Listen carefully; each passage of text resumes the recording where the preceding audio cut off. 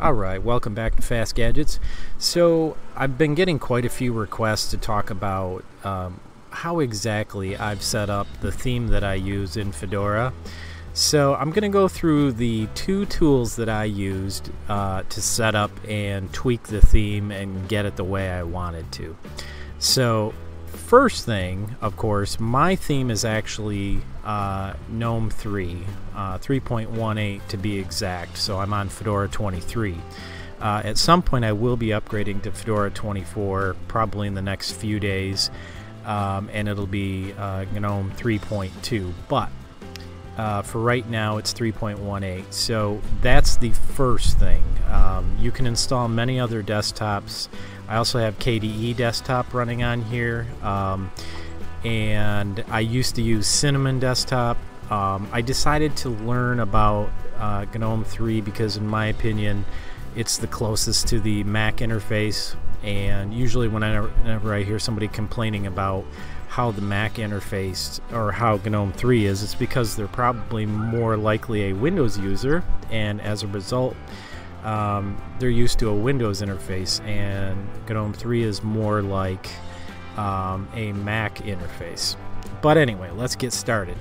So the first thing that I did when I began to set up my interface, if you go to folkswithhats.org, so this is step one, you want to install their tool Fetty. And all you have to do is take this URL, which uses the curl command. Basically what it does is it takes a URL and parses it almost as a script in the command line, and it will actually download the Fetty installer, as well as give you access to the Fetty repository, so that if there's any updates you will also get the updates. Now I've already done this, but if I right click and copy, all I have to do is go to a command line and paste it in. Now the thing is, I'm already logged in as root because I have the # here, so technically speaking I really don't even need bash and the su and all that. I could just delete that and do the curl command, okay? But anyway, either way, if you're on just your user login, you'll be asked, of course, to log in and give the root password. Okay, so that's number one. Now, once you have Fetty installed,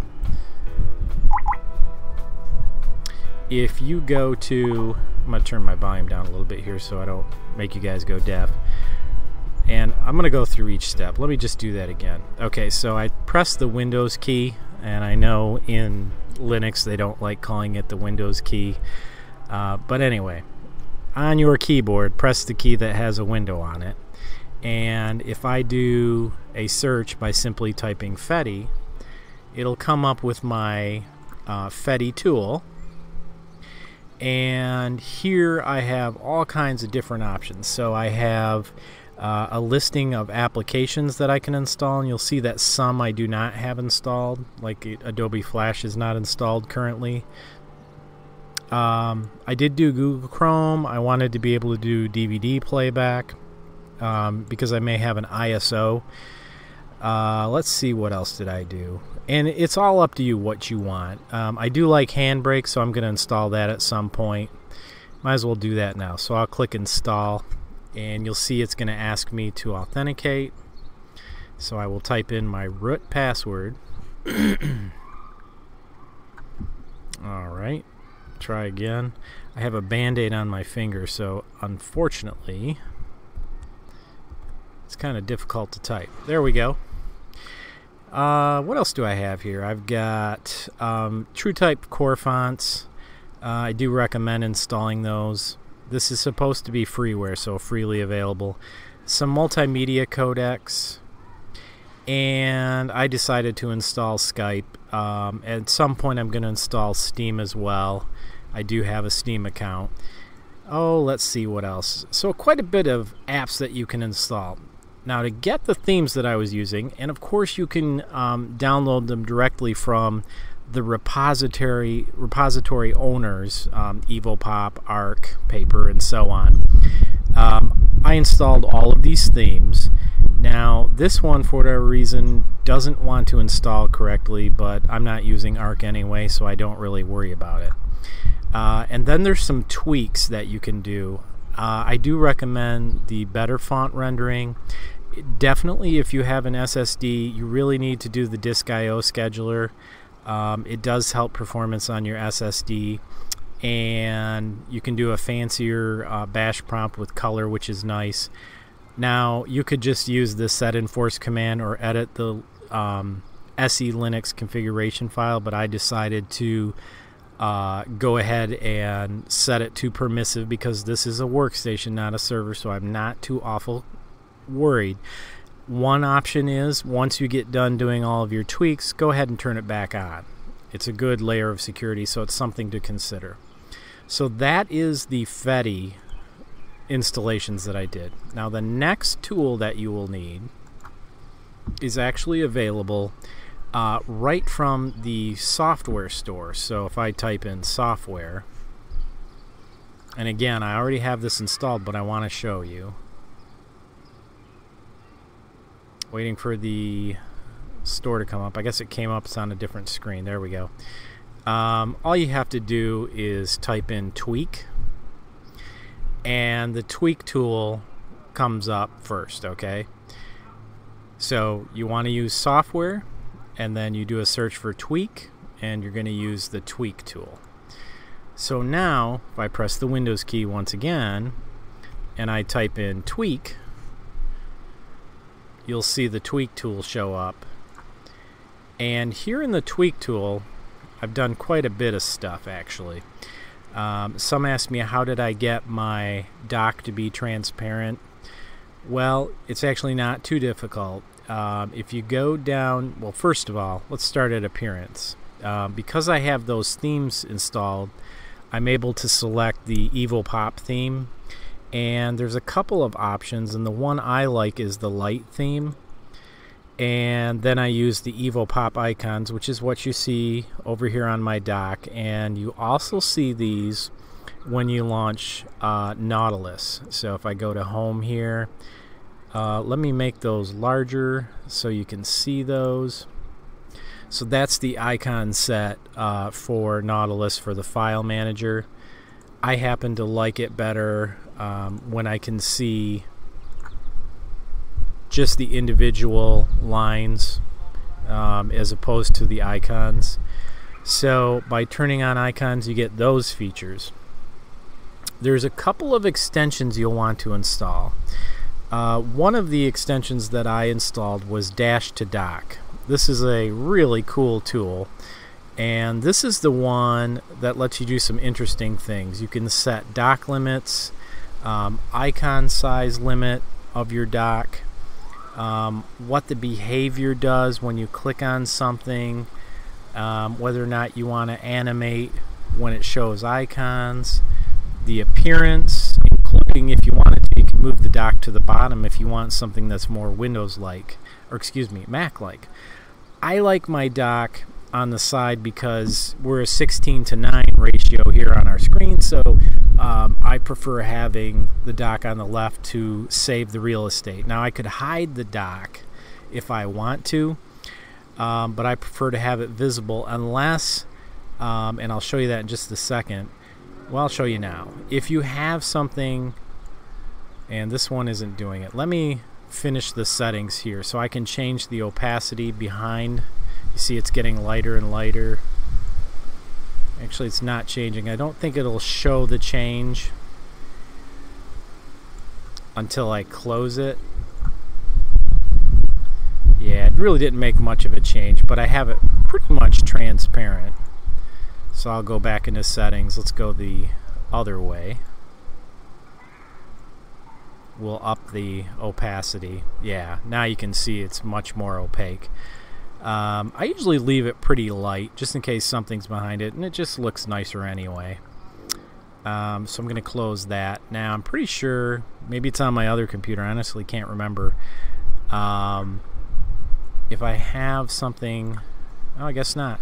You can have the dock hide when a screen, or rather an application, overlaps the dock, but right now mine isn't set to hide. So there's all kinds of different options. Now, including dash to dock, the other thing that I really like is the battery percentage.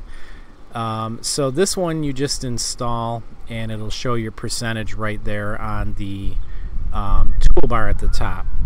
Where do you get these extensions? Well, it's not too awful difficult.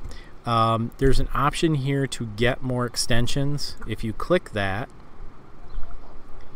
it'll take you to the Gnome shell, and there's all kinds of extensions that you can install. There's some more themes for your shell if you want.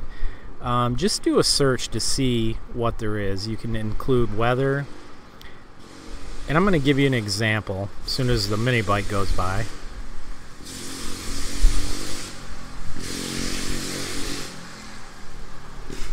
I put up with that all day. So if I click open weather, for example, all I have to do is turn it on and I'll have weather displayed. I'm not sure where exactly it's going to be displayed, so I'll go ahead and do the install. I have no clue where my weather is going to show up. Well, it looks like it's right there. Well, that's easy. I like that. I think I'll leave it on. So that's all it takes to get a theme. Now, the very first time you go to the extension site, it'll warn you it can't detect Gnome. These extensions are only for Gnome. So what you have to do is do a refresh.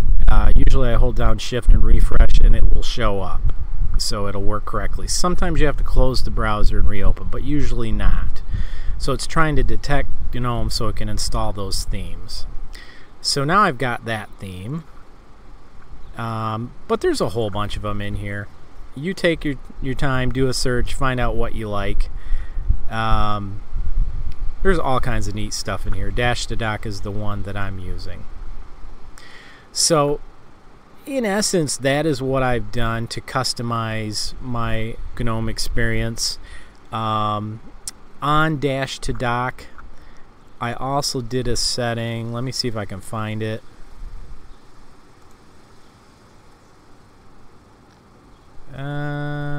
Where is it?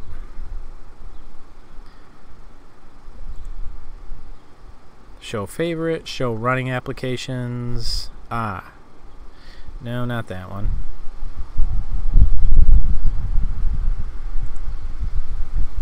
Yeah, here's position if you want to change the position.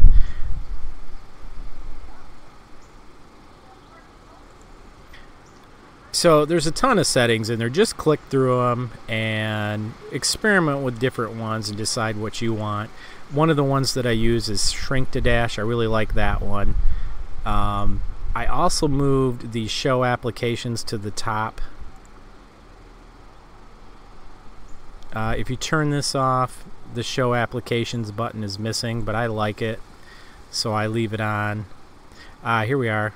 Move applications button at the beginning of the dock. If you have it off, by default it's on the bottom. Well, this one's used for quite a bit, so I like it at the top personally. So in essence, that's what I did to customize my experience in Gnome. At first I really was against using Gnome, but over time I began to realize that it's actually pretty cool. I've got a couple extra screens here, so I've got virtual screens. You can move apps to different screens if you want. Now I've just clicked on the actual screen. I can go back to the screen that has this in it. So overall, I think it works really well for me. I still have a little bit to learn, but it is definitely a smaller footprint as far as memory and services that are running and daemons than, say, KDE. So it works really well for me. There's still some small issues with font rendering. So if I open up Kdenlive, because it is a KDE Plasma application, it's actually doing okay now. Normally all these fonts and all this stuff here will be so tiny I can't read it. The fix for that, so once again I go to show apps. If you type in setup,